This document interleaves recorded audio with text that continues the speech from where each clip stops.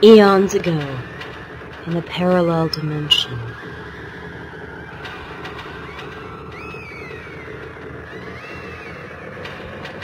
the ancients, an archaic humanoid race, were fighting a brutal and seemingly endless interspecies war. They fought out of ignorance, out of evil, and out of hatred.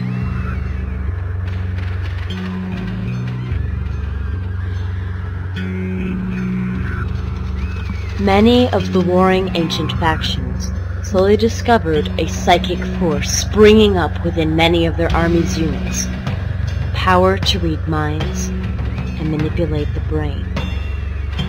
Little is known of their mysterious power. Out of foolishness and the greed of the ancients, some factions stretched their power to the very limits, spawning the evils. Darkness and unspeakable evil were spread among the stars, and even to parallel dimensions.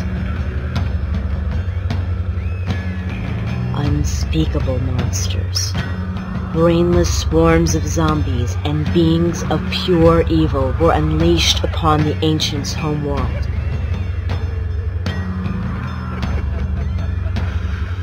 This new evil gained such terrifying strength that the ancients' factions formed a tense alliance and bound together, facing their greater demonic foe. The ancients' losses were devastating.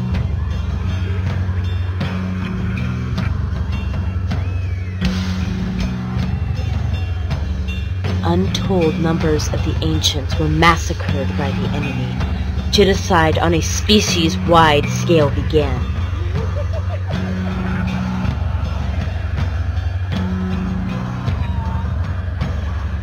Before total extermination, the wisest and most powerful ancient psychic, the Wise One, vowed their power must be kept safe from the evils, lest the universe collapse under a tide of pure chaos, and so used the last of his energy to seal the psychic power in one of 3 ancient stone fortresses,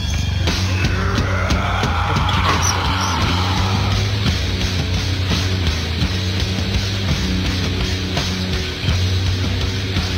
During the Wise One's own gruesome last stand, he wrathfully cursed all evils, living and unliving, dead and in limbo, to be forever bound to guard the castles against any intruder. 2 books, with their true purpose yet unclear, were hidden in the castles, as the 3rd and most important castle held the fabled power of the ancients.